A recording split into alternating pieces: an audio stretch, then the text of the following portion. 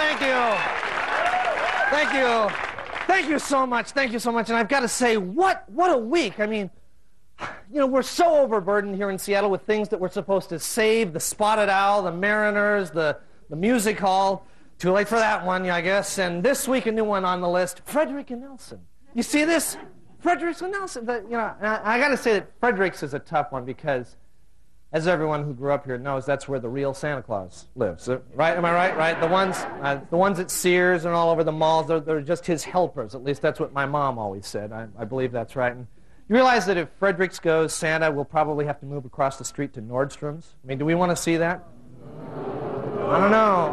Although it means that if you don't really like what he brings you for Christmas, you can take it back pretty easily. I think. And I'm guessing it'll probably be a more stylish Santa next season. You know, the colors will probably be a lot hipper. Maybe we have Rudolph the teal-nosed reindeer, which could be good.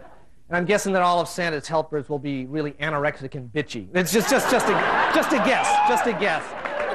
So I'd say we better start eating frangos, more frangos. We got to save Fredericks. And you realize there's a guy in Alaska, I read this week, that wants to save the Mariners. He wants to use some of Alaska's oil money and buy the team, keep it in Seattle, and then call them the North Pacific Mariners, which, you know, I think is nice. And I guess the guy came down from Alaska and was very impressed. He liked the team, and he'd never seen beer and hot dogs so cheap, which is good, you know.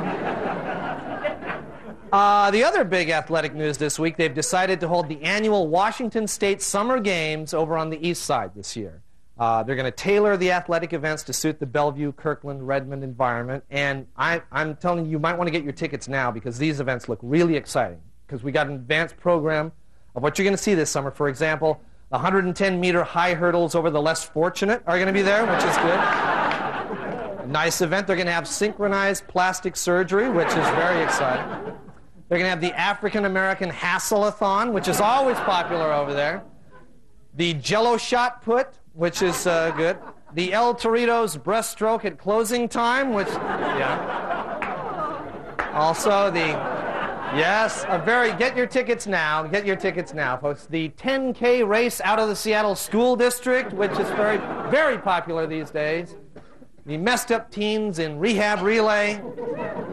And finally, blonde divorcees with way too much jewelry platform diving, all on the east side. I think the east side community... I think that the east side community is going to be very well served by those games. And, at Almost Live, we want to serve all special interest groups in our community. And, it came to our attention that there were some young people not being served at the present time, and we felt a new television show was in order, and we got one together right away. Take a look.